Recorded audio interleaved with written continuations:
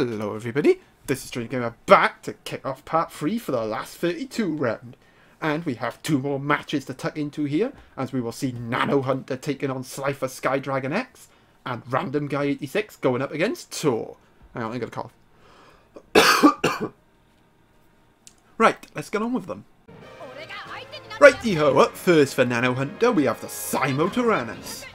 It seems the risk of not using super moves for this guy has paid off, because the Simotyranus has looked pretty strong.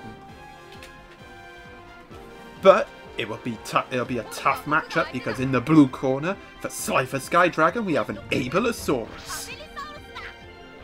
Again, it's been hit and miss, this guy. We've seen what it can do, we've seen how bad it can be. Sliferskydragon barely qualifying from Group B, while Nanohunter topped Group E.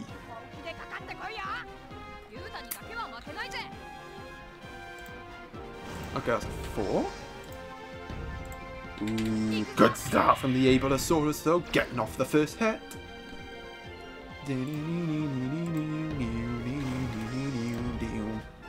Oh, that's a tie. That's exactly what Simotyranus wants, because it is charge type.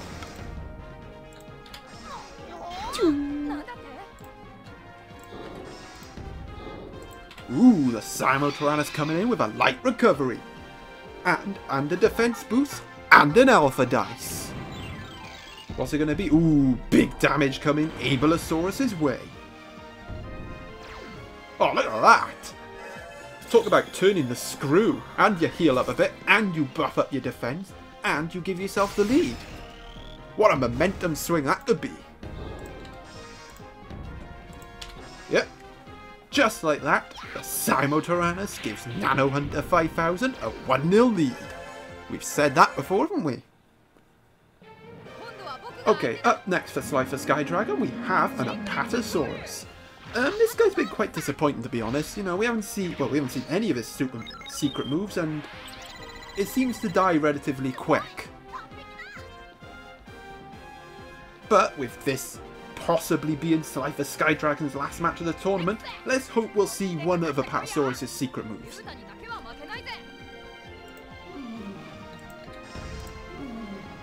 Ooh, it gets a hit, The Simotyranus damage, but there's that defense boost there, limiting the damage. Oh, here comes another light recovery. And well, no defense boost because that thing's maxed. But there's light recovery, pretty much undoing the Apatosaurus' damage last round. Oh, here comes an alpha dice. What's it going to be this time? A 3, that's not too bad, Not too much damage out there. But the Simotyranus is in complete control of this match, and that's one thing that cannot be denied. And oh my goodness, has Nanohunter even been hit? Oh yeah, he's been hit twice, and 2 light recoveries on. Ooh, here we go, some secret moves. Come on, Apatosaurus. Ooh, could this be a turning point? Well, we wanted it, and we got it. Here comes, and what's this move called? Arc Discharge, that's the one. Finally seeing Apatosaurus' secret moves. Wow, look at that! Loads of damage dealt. Is this tie? Oh, the tie was just enough to finish off the Apatosaurus, though, and give Nanohunter a 2-0 lead. But we did get to see its secret moves, so, you know, it's a consolation prize, because Nanohunter's probably going to win this match now. Well, let's see what this Spiny can do.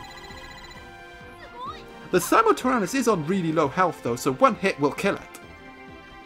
But then you got to deal with Nanohunter's other 2 dinos, which aren't, you know, they're probably on par with Samo. Yep. Spiny making light work of the Simotyranus there, finishing off quick, and pulling one back for Sliferskydragon. Ah, here's an interesting one. Up next for, what's his bloody name? Nanohunter, we have a Super Ultirhinus. And someone might be making one of these for Jurassic World Evolution. It's a work in progress. I mean, I did the model this morning, but then I had to start again because I was an idiot and the Cobra tools are being a jerk. But it's not too hard. I just gotta do the nose horn by ear and then maybe make it a bit bigger or something. I don't know. I have to double check if Ultirhinus was bigger than a Iguanodon. Anyway, back to the match. Ooh, a tie there. The Ultirhinus sustained more damage than Spiny did. Oh, hang on, this is Neptune stream, so gotta get my wits about me. This could be a big turning point in the match.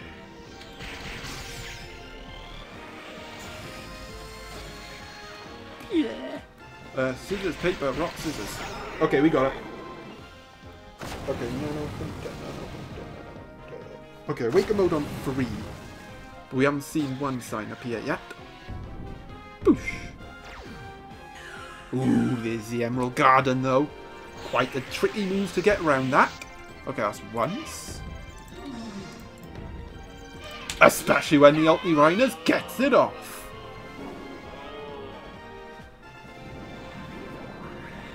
And just like that, all the hard work, well, pretty much 80% of the damage done by... Okay, maybe not 80%. Oh, never mind. Nature's Blessing will make up for that.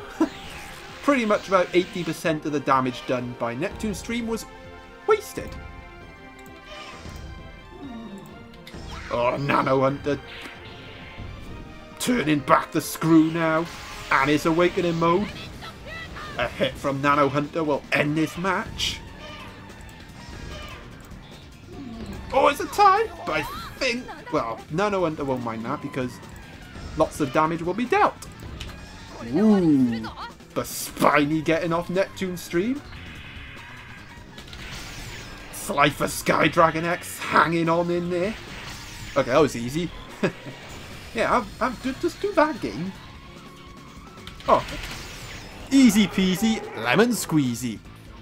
Although, as a saving grace for the Ultirhinus, since it is in Awaken mode, it won't sustain as much damage as it normally would. Because normally I'd... Oh, never mind. Maybe it did. Ooh, oh no, shockwave there. Sliferskydragon X is going to need a couple of those. That also guarantees that the Emerald Garden won't activate. Because Nanohunter is not going to win this round. And instead, the Ultirhinus is biting the big one. Ooh, chance missed there from Nanohunter. And it's down to his last dino, the Sukamimus. Sukimimus. Of course, one hit from the Sukamimus will end the fight. A tie I don't think will be enough. So Sliferskydragon still does have a chance. And has definitely given themselves a chance after killing that Ultirhinus.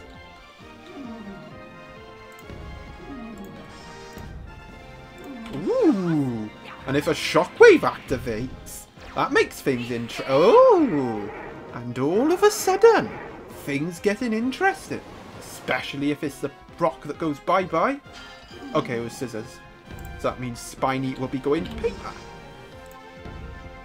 Ooh! Well, this would be one hell of a comeback from Sliferskydragon X if they can see it home.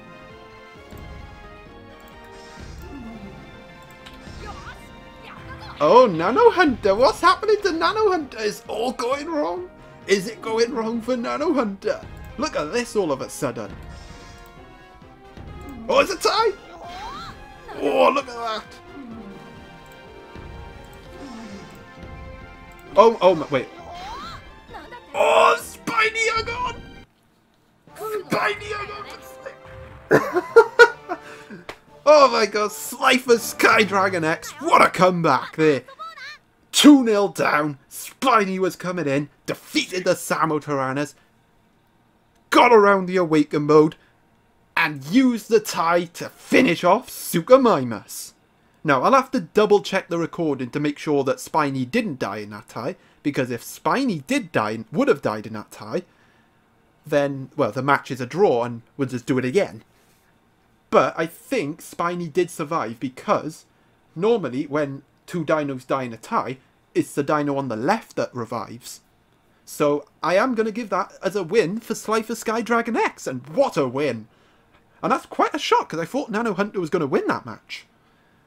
But, you know, it's commiseration for Nanohunter, I should say. You know, they definitely brought a uniqueness to the tournament using Simultaneous, and they've definitely shown how to use normal moves on a dinosaur. So yeah, credit Nanohunter for that. But Sliferskydragon X, what a win that was! I mean, they may not win the tournament. Well, they may not get past the last 16, but whew, that's got to be the highlight of their tournament. On the brink of the defeat, coming back to win. That's a classic. Right, enough blabbering about that. We'll move on to the next match. Well, I don't know how this matchup's going to surpass the last matchup, but we'll just have to see if it can. Anyway, up first for RandomGuy86, we have an Augustinia. Random Guy, quite a unique moveset in the sense that it's all the rush move cards. So the Galley Rush, the Romeo Rush, the Truthio Rush.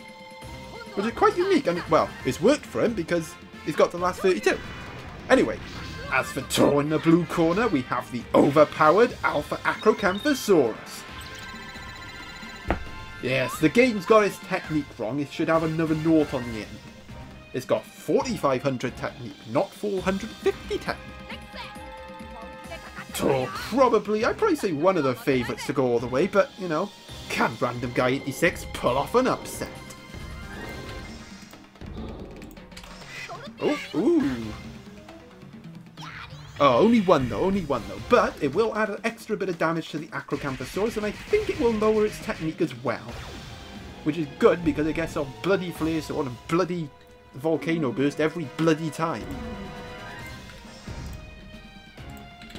Oh, that's a tie. Ooh, I don't know who that suits more. I think they both took like the same damage. Oh, big! Another hit coming from Augustinia. Ooh, a Galley Rush as well. Two of them joining in on the act this time. Random Guy on top early on, and the Alpha Acrocanthosaurus has definitely seen better days. But one hit from the Alpha Acro can change all that, because it will get off that Flare Sword or Volcano Burst. But it's getting that hit that's proven troublesome for Taur so far. Oh, here comes the hit. And here comes Volcano Burst or Flare Sword. Yep, here it comes. Here comes Volcano Burst. Even though I think the Alpha Acro lost all his technique, so it has like if anything, has like minus 100 technique now.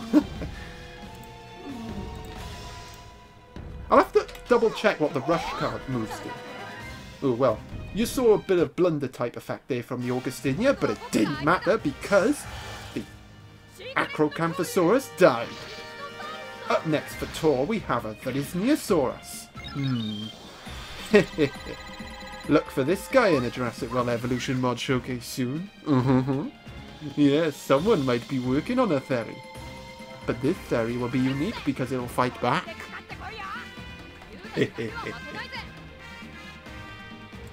Oh, you're going to be excited when you see it. Well, the person who's making it hasn't even started yet. Oh, there's a tie. Anyway, back to the match. Can Taur pull this back? Oh, another tie. I think, well, the Augustinia is blunder type, so I think the tie suits him more. However, that suits the Fairy more. The Augustinia biting the big one, and Taur evening up the score. But RandomGuy86 still has a slight lead. Alright, as for Random Guy's second dino, we have a Yangchuangosaurus. Another one that I might be making for Jurassic World Evolution.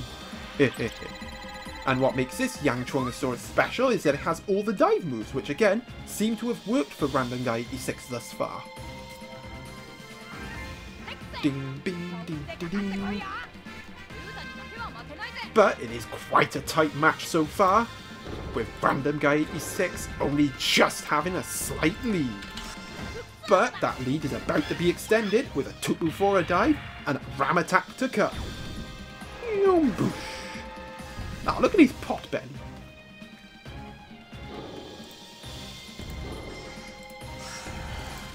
Ooh, the Fairy though gets off that hit, and there's the tie bomb. Oh wow, loads of damage there. The tie will definitely suit Ferry more now. And there goes that tie. And pop goes the bomb. Oh, poop, I clicked paper.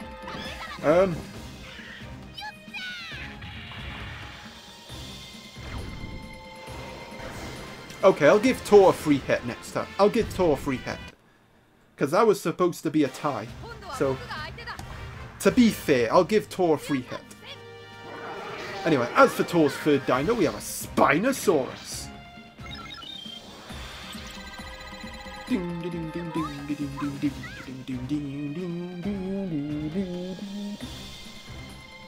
Yeah, I'll give Taur a free hit. I mean, that was completely... My finger slipped on the bloody button. Yeah, we'll give Taur a free hit. It's only fair that Taur got a free hit there. Okay, there's the free hit. RandomGuy86 is still in the lead. Ooh, another hit from the Spino. Taur, once again, leveling things up. Oh, I actually forgot about this. The Chomp will be at a type advantage against that Spino, so that could be key to this matchup. And it is Super Chomp, I should say. Awaken mode on 5. I doubt we'll see that. If RandomGuy gets off a few hits, I doubt we'll see that. If Taur gets a few hits off, then we might see it. Very solid, this Chomp. And always seems to beat Spinosaurus, so... Well, it beats Spiny. Can it beat the OG Spinosaurus? We'll just have to see. Oh, that's a tie.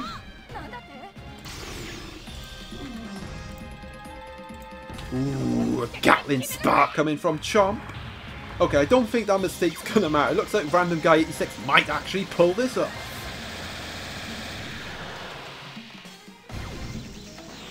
Okay, that's once. Ooh, Spinosaurus though, getting off a hit.